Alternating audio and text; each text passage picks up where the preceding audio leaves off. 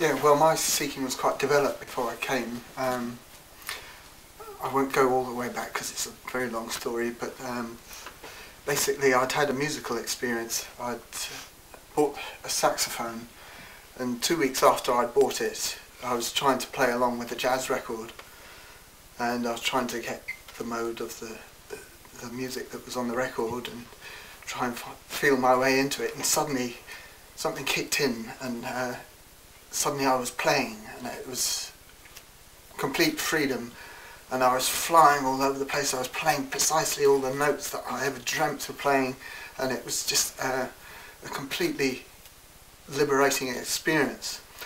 And the next evening I thought, right, I've cracked it, I know how to play now. And I picked up my saxophone, and it just wasn't there. What I'd had that evening had completely gone.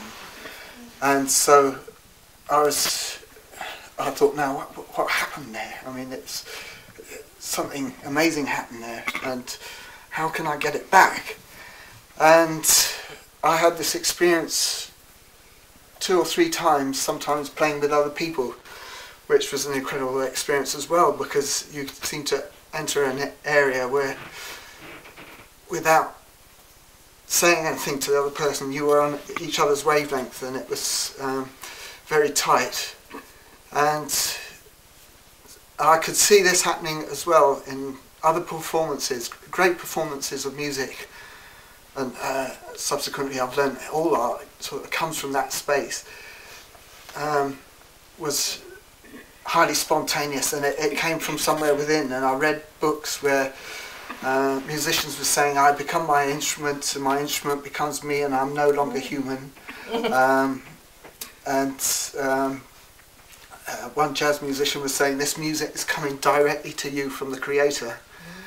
And so I knew there was something that I wanted to find, and I was looking into the coolness of the whole jazz thing, the whole cool side of jazz, being relaxed in command of the situation. And so that led me to, well, how do you become relaxed in that way? And so I started looking at meditation, and I was reading books on meditation.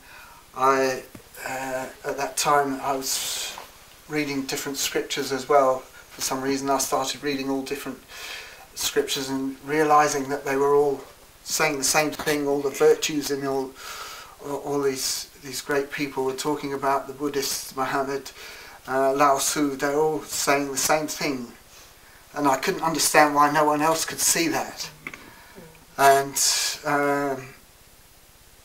at the same time I moved out of London and moved into the countryside, and I was becoming more and more of a recluse, because I was feeling that no one really was on that wavelength, and wondering really what it was all about, when some friends of mine came down for the weekend, and they had in tow with them a Sahaja Yogi, and we went down the pub, and the first noticeable thing was that this guy wasn't drinking, and I said, oh, why aren't you drinking? And he said, oh, it's my meditation, man. If you meditate properly, you don't need to drink. I thought, oh, this sounds interesting, because I'd already come to the conclusion that maybe these these habits weren't good for one.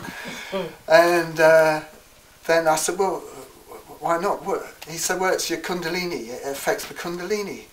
I said, well, what's the kundalini? And he said, I can't tell you. I said, well, is it the Tao? Because the first stanza in the Tao Te Ching is, the Tao that is spoken is not the sacred Tao. And he said, well, I don't know what the Tao Te Ching is, but I mean, we know now that the Tao is the same as Kundalini.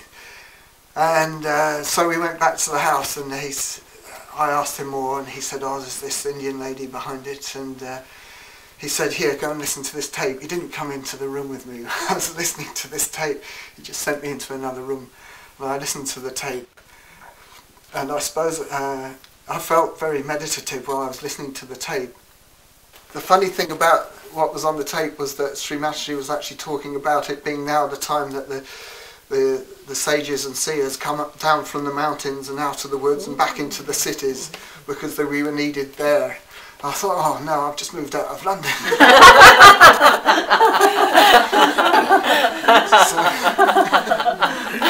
Which year was this? Which time? This is 1980. It's precisely 30. Well, I met Shri Mataji for the first time precisely 30 years ago last Wednesday. Oh, fantastic! What was it like when you met her?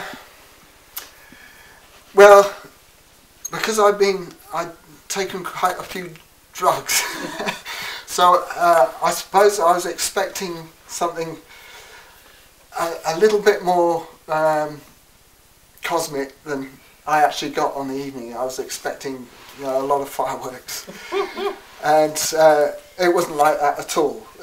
Sahaja Yoga is never what you expect it to be, and it was very serene, very subtle. I can't say I felt vibrations. I felt sensations in my back. I felt a lot of love from the yogis and from Shri Mataji herself.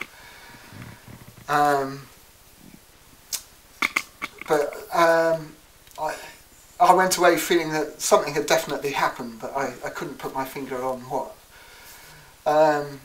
Yeah, and I felt it in my heart, yes, that something had happened.